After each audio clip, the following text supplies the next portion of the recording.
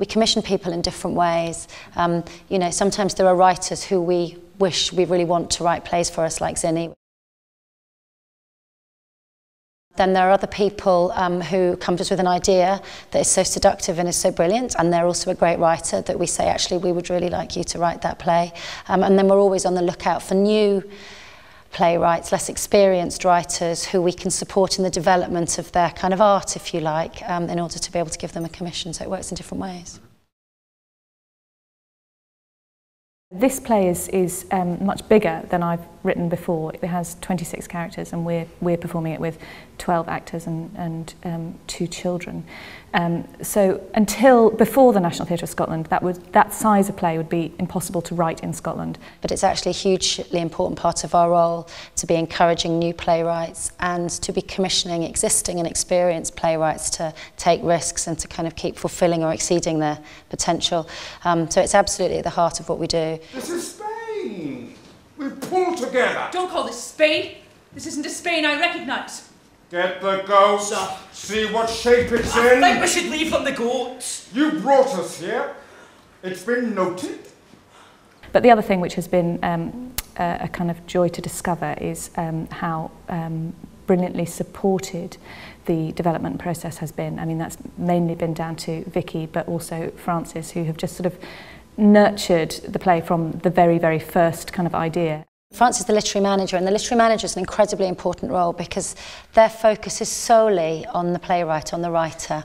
So it's about the literary manager reads all the plays that get sent to us, passes the ones that they think are interesting onto myself and John to read, looks after the writers that are under commission, keeps those conversations going. I mean, I think risk is a really kind of crucial word, and I think that's what I was really allowed to feel I could take with this play. I mean, I remember, now it's realised properly and we've kind of got it working, but the first draft, because it is so weird in a way, the world of the play is so kind of peculiar and unto its own, the first draft felt slightly like a sort of big bonkers thing, really, and I remember feeling so kind of worried about it that I kind of hardly dared send it, and and sort of sent a text to Francis sort of saying, I'm going to send you this thing, I'm not really sure what it is.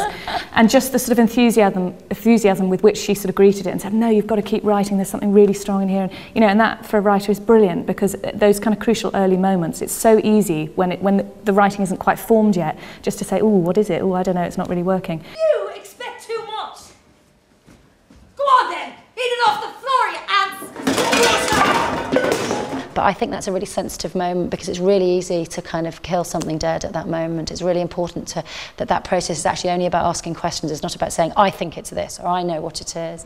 It's about kind of continuing to draw that out.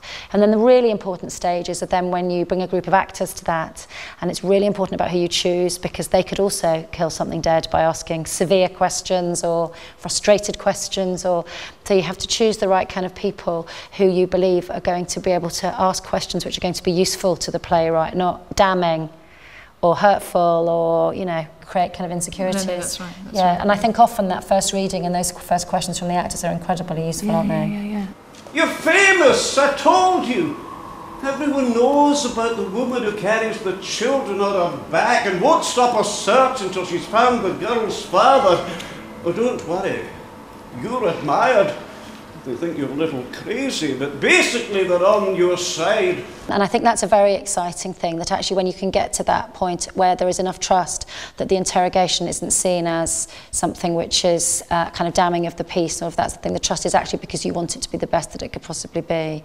And I've really seen in the relationship that Zinnie and I have had, she's trusted me more and more in that, which means that I've been more confident to ask questions and never felt that I should stop asking those questions in order to make her have an easier life. But Zinnie's been really clear to me that she wants those questions in order for the play to be the best it can be, and my only downfall would be if I stopped asking them. And it's sort of interesting, after the first previews, we had a bit of a script meeting actually on the phone, and we changed some lines, we cut little bits here, and so I sort of think that process, we sort of feel like we're just almost there now, but it's just little bits. You want it to be as near to perfect as possible. I want my house. You can use the field, the well, the food, but not the house. You're pretty tough.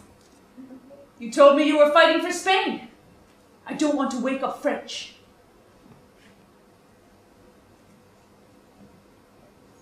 All right.